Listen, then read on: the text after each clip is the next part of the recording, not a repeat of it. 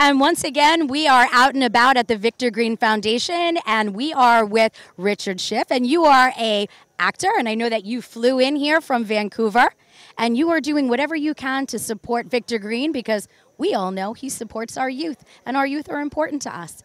So tell me a little bit about your relationship with Victor. You just covered everything. I'm just that good.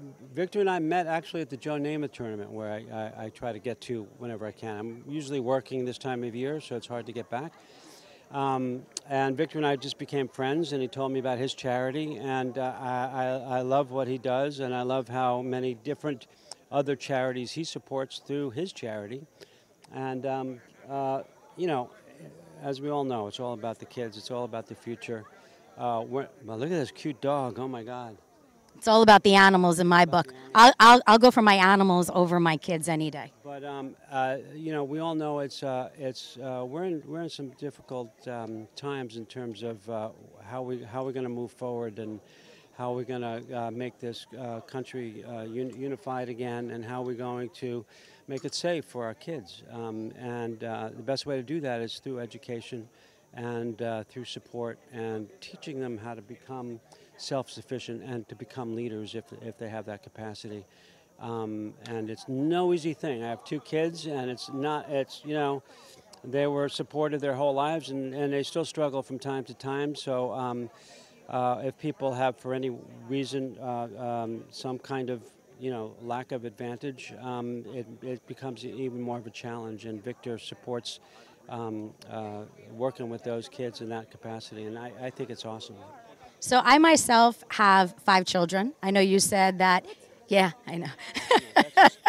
That's just not smart. That's not smart. So talk about financial challenges, but get a charity just for you. I'm telling you, and I have all boys, and they're all crazy athletes. So when we're talking about our children, you hit on something, which is that you're there to support your kids. At what point do you set them free? Well, you know, I wanted to do it when they were 2, but that wasn't logical. They're still not. My daughter's here. She's 22 years old, and, you know, she calls me every day. I didn't have that experience with my parents. I never called my parents, ever. You know, so I found my independence very young, and as a result, I struggled actually for a very long time to find my place in the world. And Ruby, my daughter, and my son both. My son is on the spectrum, so he's had a different kind of struggle.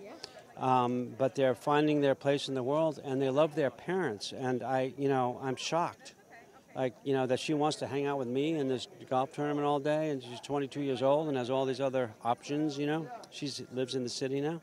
So I think that's cool. What was the question? When do we let them go? Let them go. Yeah, I don't think ever.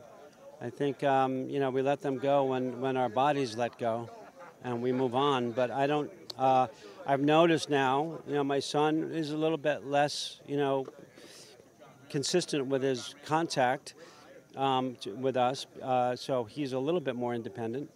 But I think they both want our participation and want to be around us and want to feel the connection to family, and that's awesome. And also with their closer, you know, their closest family and whatever little community they're gathering around them. You know, the connection, it's all about connection.